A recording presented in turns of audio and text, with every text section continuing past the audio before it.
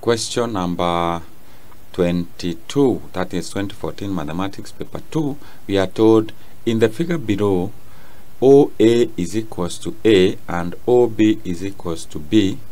M is the midpoint of OA and AN into NB is equals to 2:1. So from the information given, we already have A and B, that is OA and OB. We are told that M is the midpoint of OA, so we can write the ratio there is 1:1. Then we are given the ratio of AN to NB, AN to NB, so we have it is 2 and this is 1. Important to indicate that information to be able to help you. So when it comes to answering the question, we are told express in terms of A and B, BA. So when you are told to do that, you describe the movement from B to A. So you can pass through, you can pass from B, O, and then you go to A. So that is so we can be able to express that in terms of A and B. When you move from B to O, you are moving against the vector B. So we say that is equals to minus B. From O to A is A, so plus A, which we can write, it is A minus B. It is A minus B. That is how you describe BA in terms of A and B. We go to BN. BN is a fraction of BA.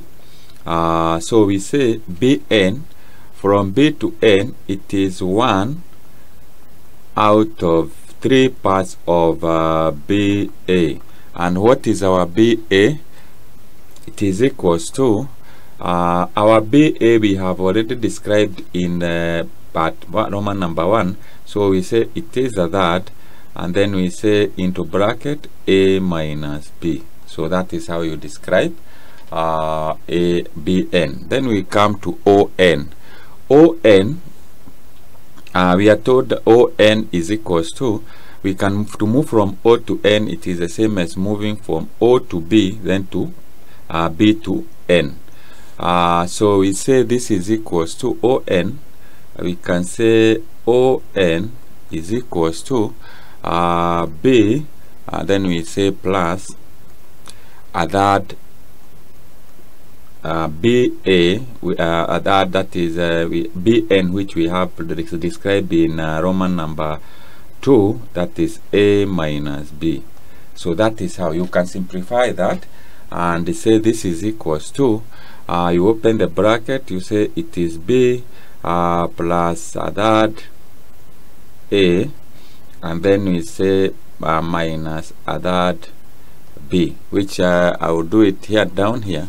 That is, you can put the right terms together and you end up with that A, and then we have plus 2B minus that will be 2/3 of B. So that is how you work out that. So we move to part B of this question. We are told, given that BX is equals to HBM and OX is equals to KON, determine the values of H and K. So if we are given BX is equals to HBM, we can be able to write that as H. From B to M, we can move minus B plus a half A, so we can write it as a half A minus B, and we use that to indicate that is a vector.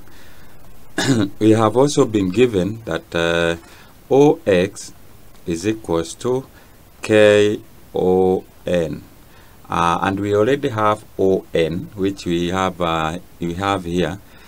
So we can write this OX is equals to K.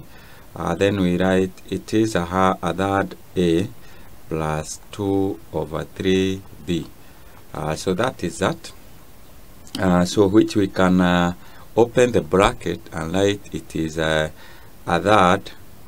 K A. We use that to differentiate between a constant and a vector. So plus 2/3 K B. So that is how you write OX. So you note that we can still write OX in terms of OB and BX. So we can still write OX is equals to, we write it is B plus our BN, that is BX. We already have BX, which is H into bracket. Already we have expressed that. I have A minus B. So that is our OX, which when you simplify, you'll be able to get this is equals to I have HA, and then we have plus 1 minus H into bracket. We have that is B. That's our vector B. So we have managed to express OX in two ways. So what remains is to equate the two.